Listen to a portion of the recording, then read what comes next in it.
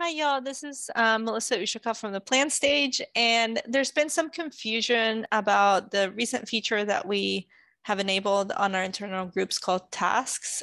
So I thought I'd record a quick video just to walk you through the concept of tasks and how customers will use it and how we can use it at GitLab in the future.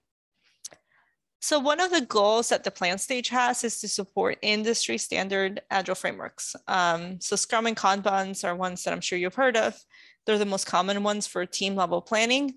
And then there's SAFe, and that one has become the most popular Agile planning framework for anything above the team level, so for portfolio planning. So in order to explain tasks, I actually have to explain stories. So let's start there. So a story is a desired piece of functionality from a user's perspective. So in stories, the most important thing is clearly laying out what the problem is and what you're solving. So when that is complete, that's when teams jump in and to define how something needs to be implemented. And that's when tasks come into the picture. Engineering teams break down that story into the discrete implementation steps, and this helps them get a better picture of complexity and size, dependencies. It leads to better estimations, which is why some teams do this. But that's one thing that's important to note in that in all of these Agile frameworks, tasking is considered an optional activity. So you'll find like out in the industry, some teams do it, some teams don't. It just really depends on their preference. But for some teams, this is a really important part of their process. So that's why as GitLab, we want to be able to represent it.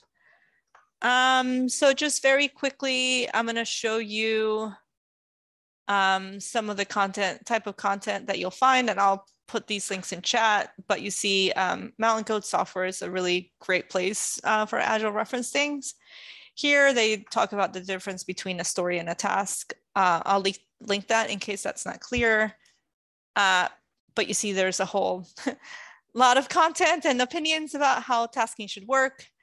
But this is more, so Mountain Goat software is more for the, I'll call it vanilla team planning, Scrum and Kanban stuff. SAFe is the Scaled Agile framework, definitely is more opinionated about how they do things, and they include guidance and tasking stories as part of their broader iteration planning workflow. And they do say here that this is something that's optional for teams. So it's not required to be considered that you're doing SAFe. So then now that we've talked about general concepts, let me talk about what this looks like in GitLab, the product.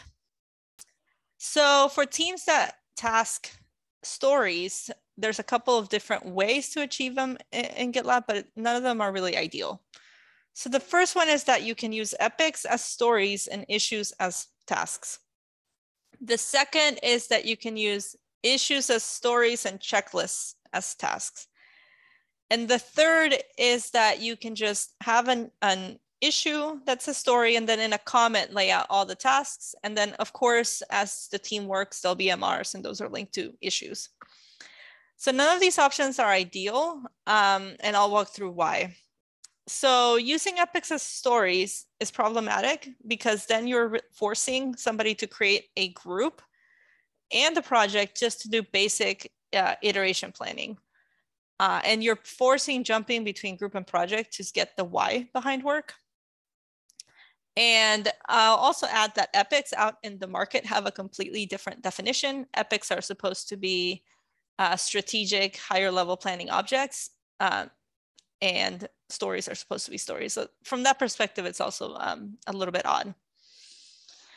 But this is advantageous because you are able to track each individual item that you are working on to complete a deliverable. And it does give you that fidelity in your planning. So that's really nice. Using checklists is not ideal because you don't get that same degree of fidelity. For example, you can't assign a checklist item to someone. We follow a pattern when you put a name next to a checklist, but it's really not the same when it comes to doing things like analytics, like measuring velocity. You can't really get any of that from a checklist. And the third approach that I described is somebody putting a comment and laying out the tasks. This is good for lightweight planning, but again, you lose that fine-grained audit trail and reportability on it.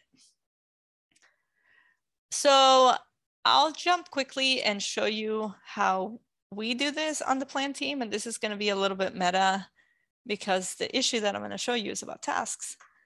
But we use a combination of methods 1 and 3. And let me show you that. So you can see here, this issue is actually, there's a lot of discussion on it, so I was scrolling.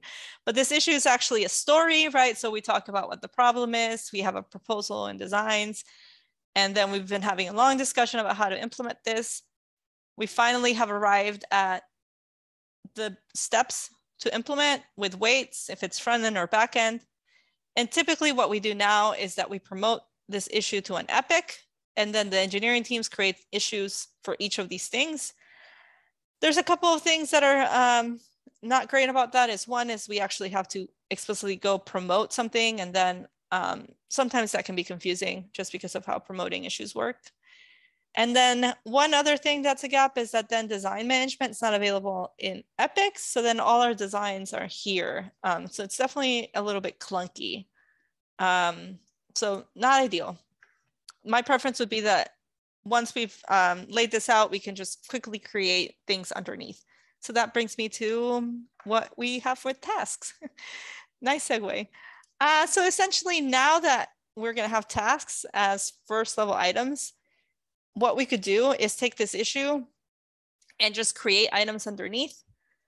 So the tasks are going to be items that are you're able to assign, you're able to estimate in the future, and you're able to see on boards.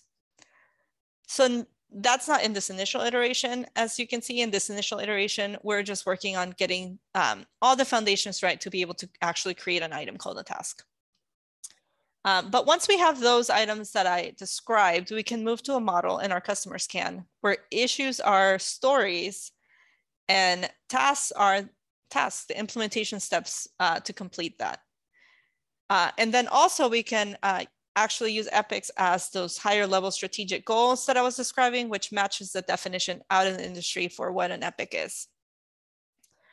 So in doing this, we'll present a more familiar working model for people.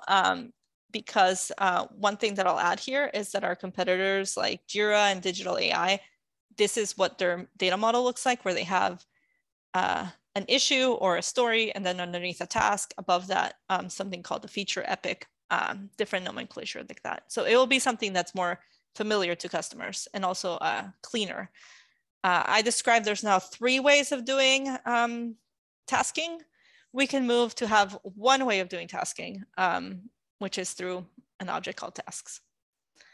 So hopefully this clears things up about why we're doing this and how we intend people to use it. But if you have any other questions, you can reach out, post in the #S_plan channel, and leave any questions. Thank you.